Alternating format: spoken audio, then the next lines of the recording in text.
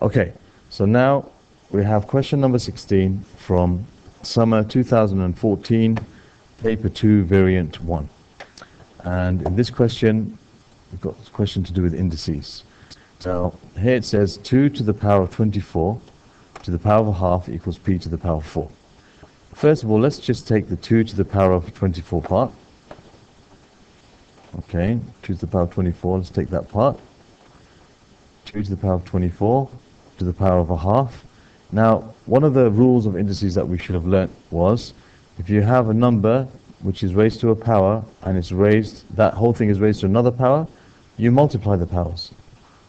Okay, so for here you're going to have 2 to the power of 24 times a half. Powers multiplied by a half. You multiply the powers, that gives you 2 to the power of 12. So we now know that 2 to the power of 12 is equal to p to the power of 4. Okay, now for these two, we got to find the value of p. Now for them to be the same, okay, what you have to do is, in this case, the bases, alright, this is 2, this is 4. Okay, if I make the powers the same, then the bases will be the same, because these have to be equal to each other, right?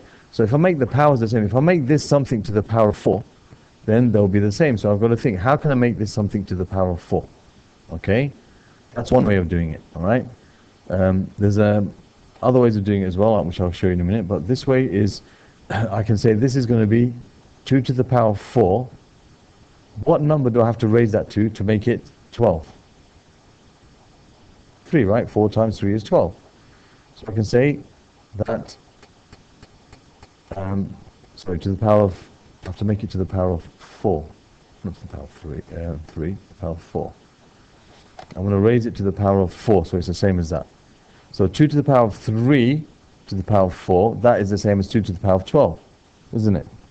Yes?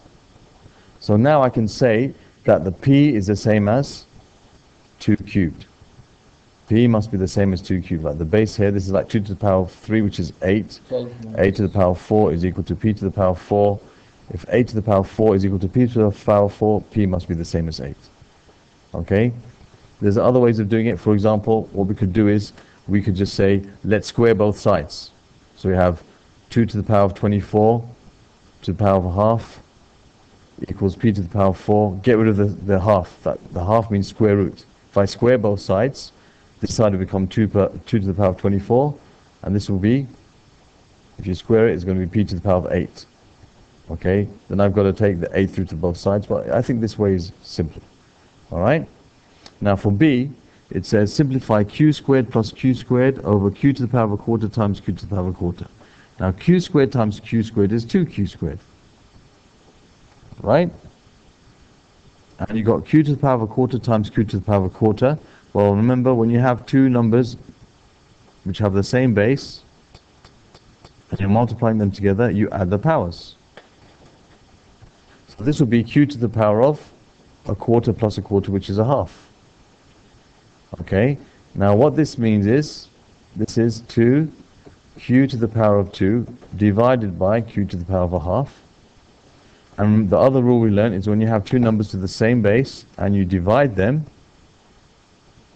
you do what to the powers? You subtract the powers. Okay, so this is going to be 2 to the power of q, and you're going to have 2 minus a half.